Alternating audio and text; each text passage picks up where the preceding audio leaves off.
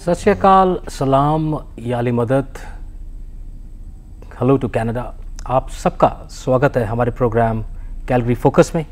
मैं आपका होस्ट, आपका दोस्त अमृत बराड़ आप सबका स्वागत करता हूं अपने इस प्रोग्राम में और आशा करता हूं कि आपका लास्ट वीक बहुत बढ़िया गया होगा, खुशियों से भरा गया होगा, मस्ती से भरा गया होगा, सेहत से भरा गया होगा। कुछ दिन मैं खुद सेहत की वजह से थोड़ा दूर रहा प्रोग्राम से, उसके लिए माफ़ी चाहता हूं, लेकिन कुछ ऐसे हालात थे कि मैं खुद नहीं आ पा रहा था स्टूडियो में और आपसे बातचीत नहीं कर पा रहा था। लेकिन भगवान की कृपा से I am back and things are moving fine. हर बार की तरह आज भी हमारा जो सेगमेंट है incredible people and there incredible stories में हम एक ऐसे इंसान से बात करेंगे अगेन जो इमिग्रेंट हैं और एक डिफरेंट कंट्री से ही केम टू कनाडा एंड आज उनका नाम पूरी कैलगरी में बहुत इज्जत से लिया जाता है। उनकी अपनी फील्ड में उनका एक अपना रुतबा है, लेकिन how he made up all this reputation and how he started his life being an immigrant, आज हम उनसे जानेंगे ताकि हम और लोगों को भी इंस्पायर कर सकें और लोगों को बता सकें different stories from different people, so that अगर वो कहीं कुछ गलत कर रहे हैं या कुछ गलत सोच रहे हैं या उनकी राह कुछ डिफरेंट है, वो उसको मेंड कर सकें।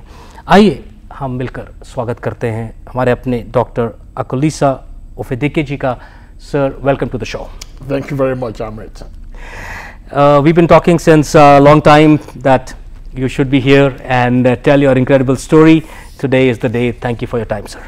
Well, it's a real pleasure to finally be here, and Happy New Year to yourself and to your audience. Thank you so much, sir. Professor Dr. Akolisa assistant professor हैं यॉर्क यूनिवर्सिटी में और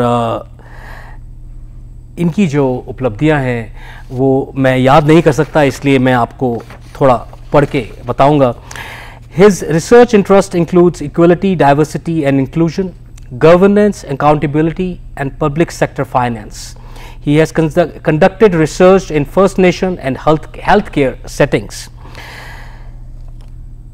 His research also includes developing a framework, the sociology of inclusion, that purpose practice based approaches to achieve a more inclusive society. His research has been accepted and published in leading accounting and business and public policy journals, including Canadian Accounting Perspective, Financial Accountability and Management, Australian Journal of Public Administration and Accounting, Auditing and Accountability Journal. ये कुछ चीज़ें हैं जो और कुछ उपलब्धियां हैं जो मैंने आपसे शेयर करी, लेकिन मेन चीज़ है कि किस तरह से एक इमिग्रेंट यहाँ पर आकर अपनी ज़िंदगी को बनाता है और कैसे इस लेवल पर पहुँचता है। आइए उनसे ही जानते हैं। Sir, to start with, if you can let us know which year you immigrated to Canada and what made you to immigrate? Right, so I moved to Canada in 2000 from Nigeria. I was born in Nigeria, and like many newcomers to Canada, the purpose of moving was really a quest for a better life. You know, I grew up in a country where there's many things that you know, the government could be doing better to help Nigerians achieve their full potential.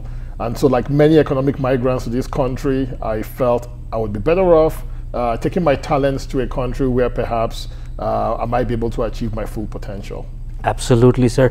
And Nigeria is one of the you know, best countries in you know, that part of the world. Right. Now the thing is that we have immigrants from all over the world, and my immediate supervisor is also from Nigeria, so it's a somewhat, you know, same culture as we have in India, if I'm not wrong.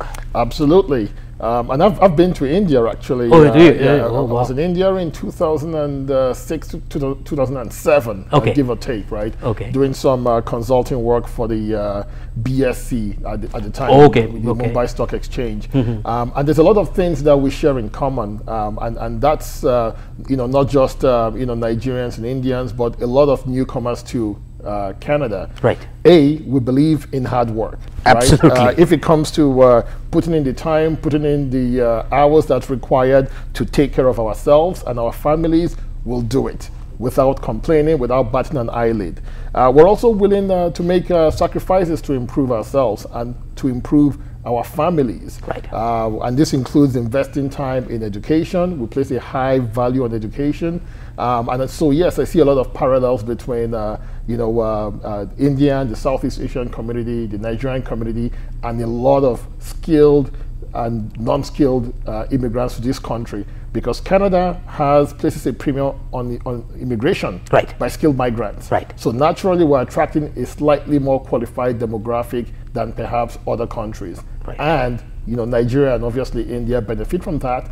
India is the largest provider of newcomers to Canada, yes, right? Absolutely. So, largest provider of international students to Canada as well. So, if you think about it, Canada has been a large beneficiary of the manpower from the Southeast Asian continent. Absolutely, sir. In 2000, you moved to Canada. Did you move with your own whole family or just by yourself? Yeah, so I moved by myself. I was single at the time.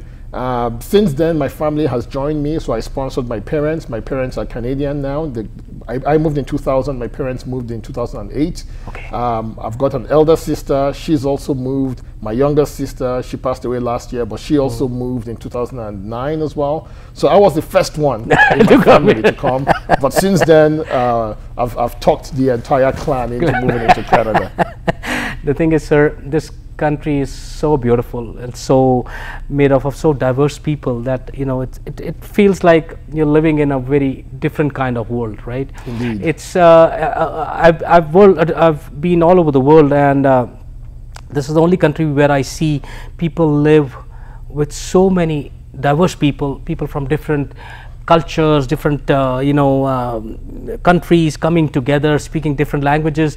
The day I took my oath, there were people from 25 different countries taking oath and becoming Canadian, right? So it was an honor to be at such a place where you have so much of people from different countries and diverse cultures come together and build a nation, right? Indeed, yeah, and I've heard it referred to as the mosaic, right? And that's one of the things that we get right in Canada. People come from all over the place. We're able to maintain our sense of identity, our cultural ties, our cultural roots, and yet we're able to integrate into this new society, right? And I think Canadian society is better off for it. We can be Canadians without losing ties to our identity, where we're from, and still contribute to the overall well-being of this beautiful country. Amazing, sir. So you came to Canada in 2000. What was the basic difference you found? Like, have you ever traveled before to Canada before moving in permanently? No, so I hadn't come to Canada. I mean, I traveled overseas, but not to Canada. A few differences, right? I mean, here, and primarily when it comes to, I guess, labor market experiences. Right. So I spent my career in financial services before moving. I worked in banking for one of the largest Nigerian banks.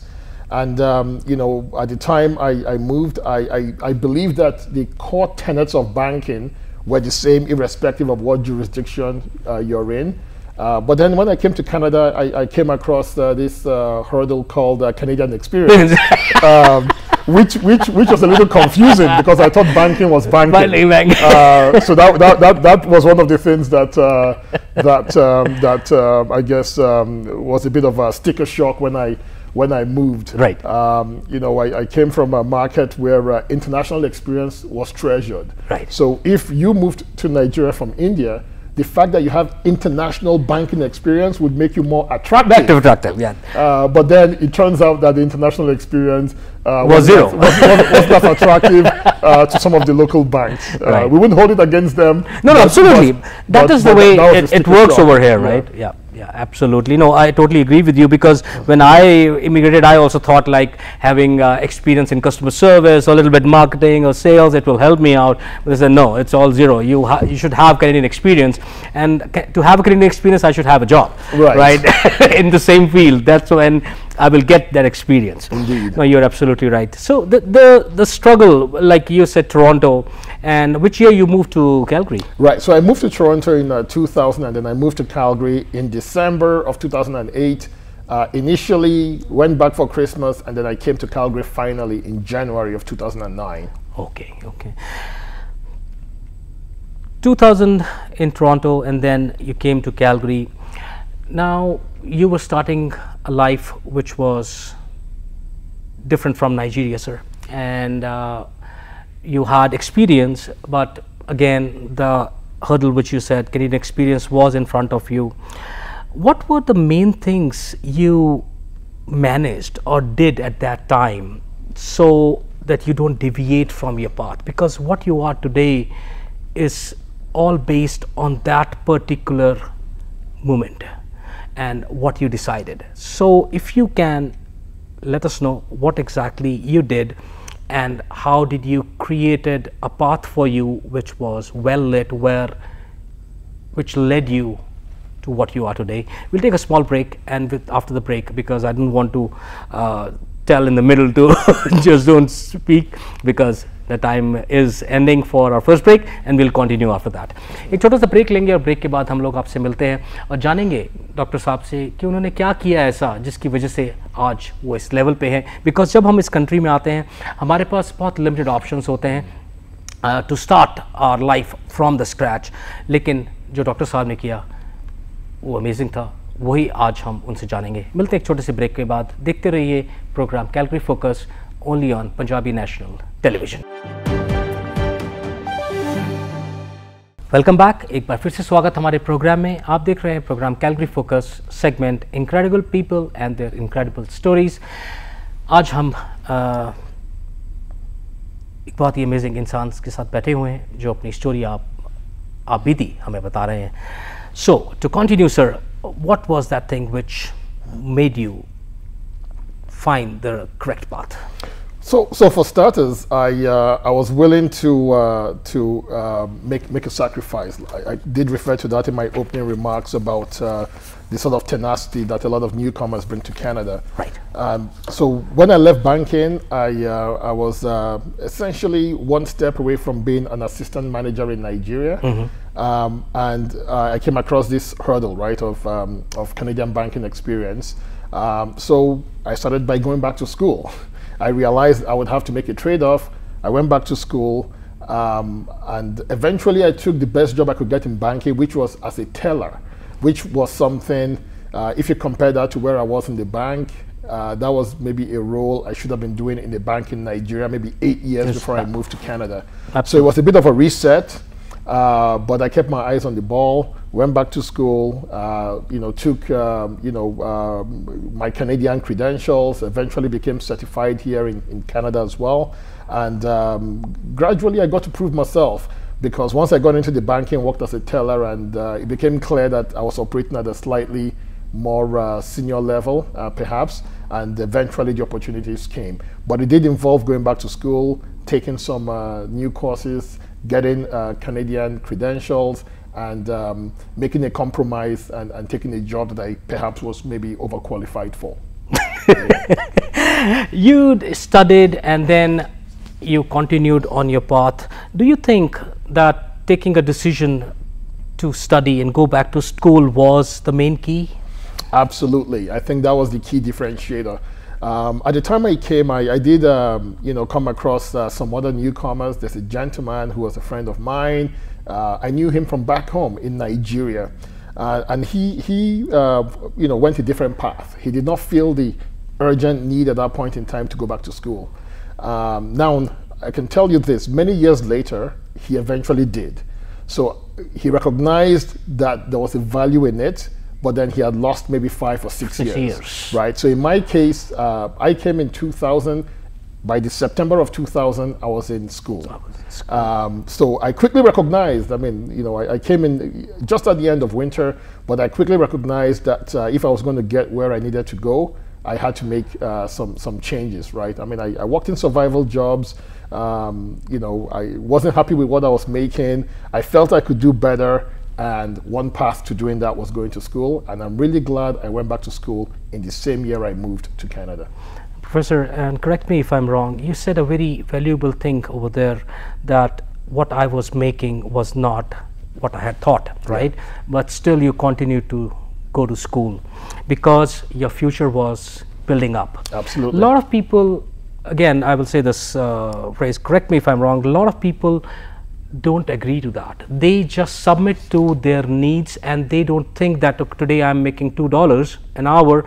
If I go to school, I will lose these $2 also, right? Or maybe I will get $1. But they don't realize this, that if they go back to school or make a path for the future, maybe that $2 will become 20. Absolutely. So there's an opportunity cost, right? There's an opportunity cost to going to school. And that was the same logic that my friend adopted at that time. In fact, he said to me, so back then minimum wage was $8 and change. I forget how much it was. I used to get $6.75. Oh yeah, okay. and he said to me, so after taking, you're paying tuition, after taking all these courses, how much are you going to make? So to him, it was a waste of time. Waste of time. But clearly, you know, if you come through express entry, for example, you're coming here with a degree, you're coming here with a ton of valuable experience that is very useful to Canada. That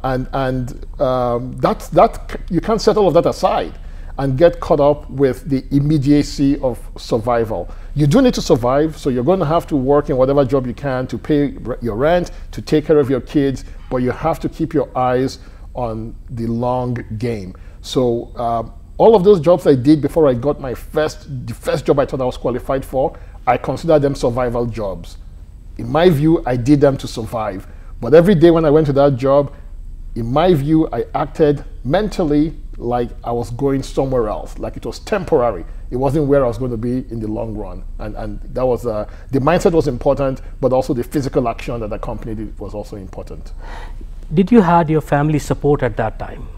So at that point in time, I had no family here. I wasn't married yet, but I did have, family support from my parents were in Nigeria at the time, and I had a cousin of mine who lived in the UK. Actually, he helped remind me over and over again, because there were times when I was starting to think, you know what, maybe I can make a career path from something I was doing, and he would remind me and say, this is what you were doing when you were back in Nigeria, right? So you have to get to that same level here. Wow. So there was some motivation, right? Because support comes in many ways. It doesn't have to be financial. Right. But even the words of encouragement, and every time I spoke to my mom, I mean, she made it clear that there were high hopes for me. They were banking on my being successful, and so all of those motivations and encouragement really helped keep me motivated. Professor, now you are teaching and you are a leader in your industry. How could you do that? Like, what was the mantra? Like, what kept you going? The things around you, that is separate. The motivation is separate. But there are a lot of things which make a person weak somewhere or deviate somewhere. As you said that you took the job of a teller. Some people will say, oh, that's enough. Let me just, as your friend you said was there, or he might have realized after 4 years, but there are people who don't even realize it. They just stay there, right? There could be many reasons. There could be financial reasons. There could be reasons where you and me cannot see. Maybe they have a certain family back in their respective country where they have to send money, or maybe some people like me who lose interest in studies and they don't study when they come here. But what was your mantra where you kept on going? Right. So, I'll come back to my opening remarks where I said we're not afraid of hard work, right? Newcomers to Canada, we're not afraid of hard work. I tell the joke that I worked in banking. The first time I used a calculator, I was working for the bank. So before then, any math I had to do in my head, Absolutely. Right? And if you think about it, some of the best scientists, some of the best engineers in this world are from India, right? So we're not afraid of physical and mental work. So when I finished my bachelor's, I did another Canadian bachelor's after I moved, and I saw some reward for it because there was career progression, there was an increase in my earning resources, earning potential, and I thought to myself, why stop? I decided if I was going to do my MBA. I decided if I was going to do my MBA, I'm in North America, I'm going to hold myself to the standard of going to an Ivy League school. I got lucky, fortunate to be accepted to Cornell, so I did my MBA at Cornell. Again, I saw an impact to my earning potential. And I said to myself, I'll do a PhD. Now, most people in North America don't do a PhD. People don't do a PhD in accounting because you're working, you're earning quite a bit. And so the opportunity cost of going back for a PhD is quite significant because a PhD program here can take 4 years to 6 years. But I'd seen the results of making those sacrifices and those investments. And so I did the same thing as well. And particularly, the last thing that made that decision easy was when I learned that all PhD positions, especially in business, are all fully funded. I was going to get money. Not a lot, not as much as I was making, but I was going to get money to go do my PhD. And I was like, in Nigeria, you don't get money to go do your PhD. You have to pay someone else to do your PhD. Right, so I was glad to take the funding, and I did my PhD. So it wasn't all back to back. So I was able to reevaluate my successes, my progress in that period. But every time I took account, took stock of where I was versus where I would have been, there was intrinsic motivation to go ahead and try and aspire for more. So in a way, if I sum up your story about moving forward, that when you upgraded yourself with studies, with different degrees, you saw a different light, you saw a different path, which made you go for more, right? Absolutely. And I'll give one example to tie to it, right?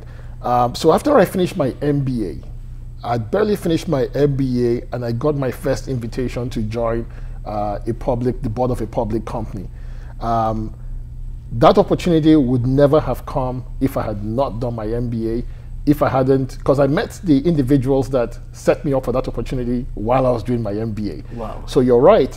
With every investment I made in myself, in education, I always came back and reevaluated, how has this helped me get closer?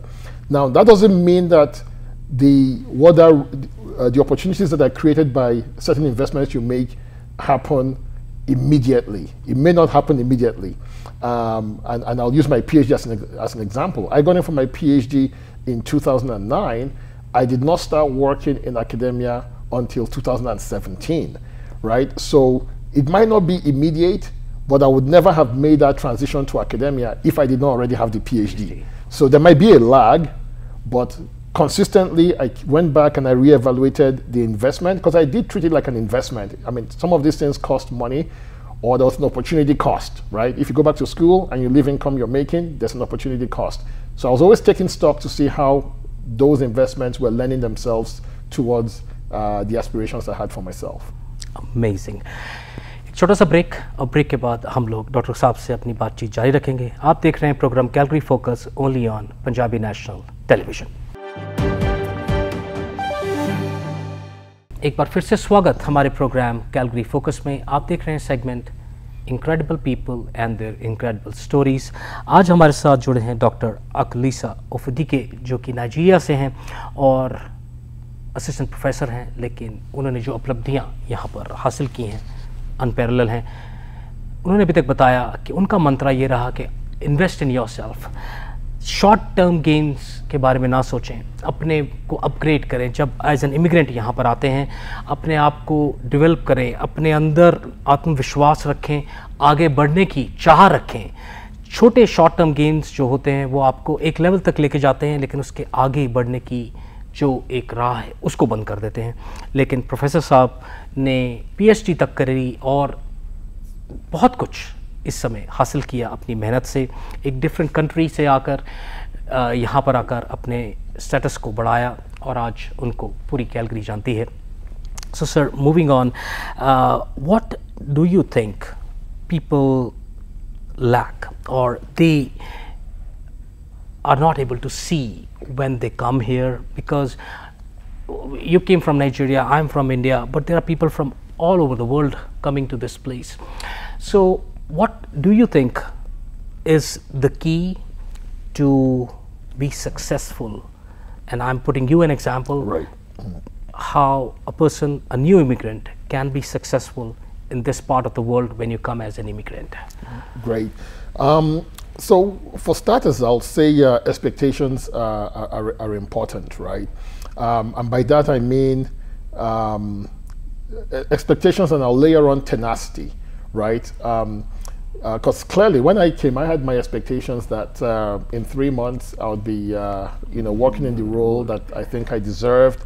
And eventually that did not happen, but there was a tenacity to stay with it, right, and make sure that I did not give up or deviate, and I stuck with the plan.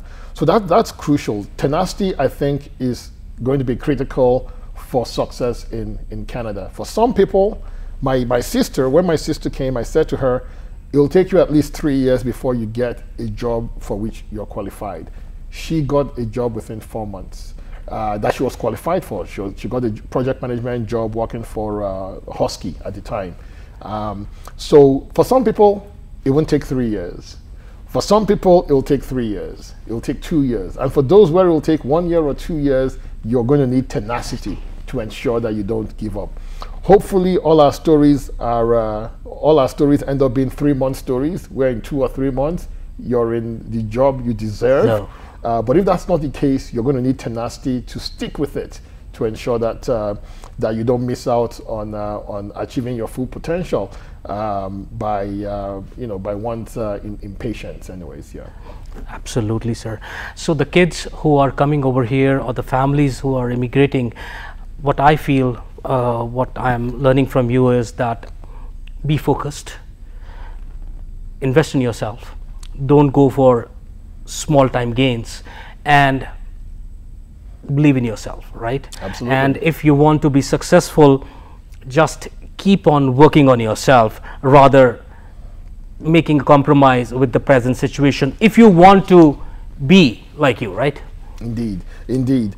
And we come at all ages, right? So you have parents. I was in my 20s. I did not have kids, but I have kids today. I have 4 beautiful children, and my mom is always the first one to remind me, there's certain things I do, and she goes like, you're a Nigerian, I say Nigerian Canadian, raising Canadian children, right? So we also have to find ways to integrate into the society that we've come to. So volunteering is one great way to do it. Where I'm from, for example, people don't volunteer as much. We only volunteer, primarily in our places of worship. But in Canada, there's going to be a ton of opportunities to get involved in society in other areas, right? I did a lot of volunteering once I understood the value of it. So I'm also going to add to that list one way of increasing your network, is through volunteering. You're going to meet people who share the same ideals. If you find a cause that one's passionate about, volunteering will expose you to other Canadians, other newcomers from many beautiful countries that share the same values, and that's one way, obviously, to increase your network. Amazing, amazing. What an incredible story, sir, and thank you so much for your time today and sharing your valuable experience and your way which you took when you came to this beautiful country. And I'm very sure whoever will listen to your story will think once at least that when you are here, what is the correct path, shortcut or a long-term gain which you did to your life, and now you are settled and your children are happy and everybody is gaining what you sowed, right? And thank you for your time today again, because we've been talking since long time, and today is the day you are here. And I'm so grateful to you for coming to this show and to our media group to share your story, sir. It's a real pleasure, Amrit. Thanks for having me, and thanks for all you do, right? I mean, I've come to learn a lot about what you do in the community as well. Sometimes, media personalities, we only see what they do, the surface of what they do, but there's many other things you do. I'm not going to have to share that with your audience, but this man does a lot for his community. This man does a lot for the Calgary community, broader community. He's just an incredible asset to Canada, and that's what makes Canada such a remarkable place, being able to attract incredible people from different parts of the world and being able to use them to the best of this country's ability to help Canada become a better place. So thank you so much for your kind words, sir. And even in coming times, whenever you have time and you want to share any work of yours with us, and you're most welcome, and we are there for you, sir. Real pleasure. Thank you so much, sir. तो आपने सुना doctor साहब ने जो बोला, and I hope आपको पसंद आया होगा, और आने वाले टाइम में अपने बच्चों को या कोई भी आपके यार दोस्त हैं उनको आप ये प्रोग्राम ज़रूर दिखाइए और थोड़ा सिखाइए कि अपने में इन्वेस्ट करें और आगे बढ़ें। Thank you for watching Punjabi national television, और मैं आपका होस्ट अमृत बरार आपसे इजाज़त लेता हूँ। नेक्स्ट वीक दोबारा आपसे मुलाकात होगी एक नए गेस्ट के साथ। तब तक अपना ध्यान रखें, मस्त रहें, खुश रहें। Take care.